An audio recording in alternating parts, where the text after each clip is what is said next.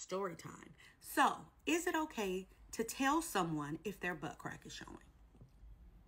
I think it's okay. It's just like if you're talking to someone and they have a booger hanging out of their nose. Like, it's very awkward. I get it. To say you got a little something.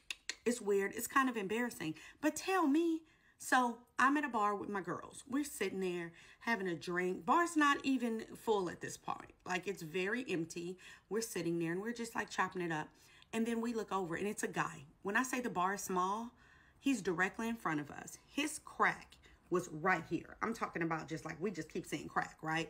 So we're sitting there and we're kind of like, okay, who's going to tell him? Who's going to tell him, right? So I decide, being that I'm on the end of the booth, I'll be the one to get up and tell him.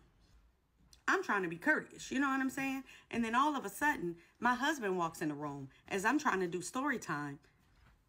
Now, if I post that, what if I was live? What if I was live?